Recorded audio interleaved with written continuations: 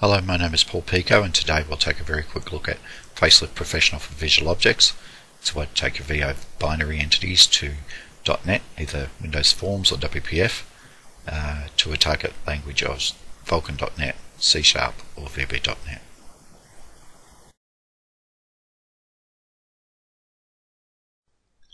Here we are in Visual Objects, looking in a repository called Default Project. There are two applications that I want to use Facelift on. The first is Data Aware. It's a modified version of the standard Visual Objects sample. Has a Help About window, which is fairly simple.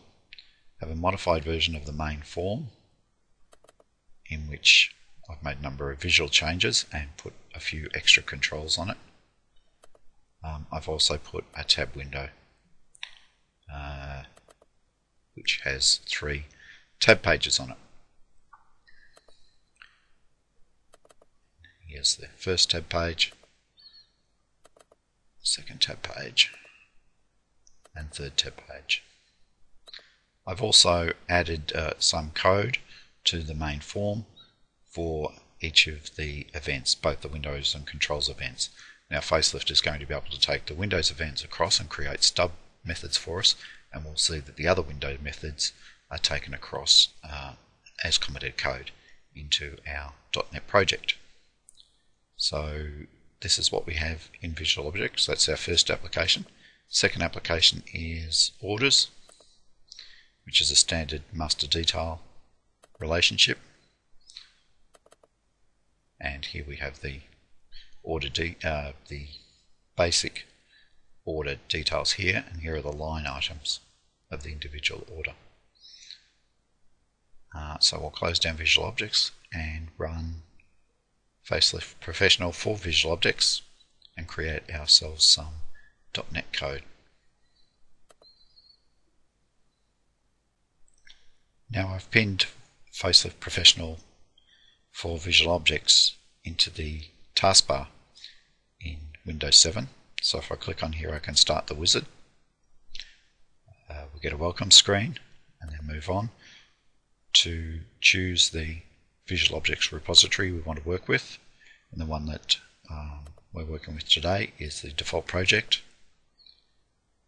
Pick out the Data Aware and Orders samples and say Next. We need to specify where we're going to put our solution, so we'll put it into the test folder within Documents.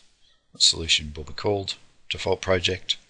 We're going to choose Vulkan.NET as the language, produce a Windows Forms application library, and we'll go to Visual Studio 2010. Click Next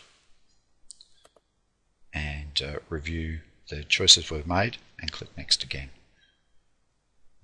Facelift does its work, pulling out the Windows binary entities from the Visual Objects repository and creating the Visual Studio solution. You can open it now.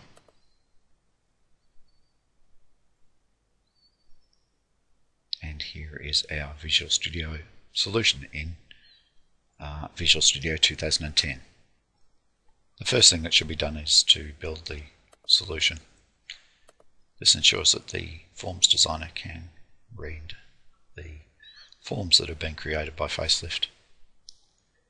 So if we go over here now and double click on the main form, we'll see a window that looks very similar to the one that we originally had in Visual Objects. Now if we have a look at the code that's behind this window, you'll see that all of the controls are .NET Forms controls. Open up the tab window and you'll see that our tab control here even shows the individual tab pages while we're in the Forms designer. That comes courtesy of the fact that all child windows from Visual Objects are brought across as user controls. And now we'll open up the order screen.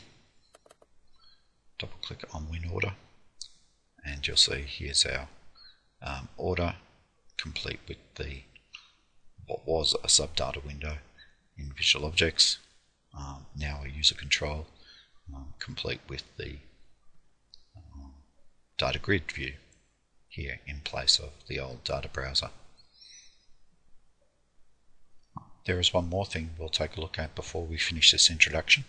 I said earlier we had events defined for the main form. Now the source code to the window that the Windows Designer shows is in mainform.prg. Additional code that's generated by Facelift Professional is in mainform extensions designer.prg. If I open that up, you'll see that we have here a number of events defined down here. Mouse double click, mouse down, mouse up, and if we go a little further down, you'll see that the source code for those examples has been put in as comments within stub methods. So there you have a lightning tour of what Facelift Professional for Visual Objects does.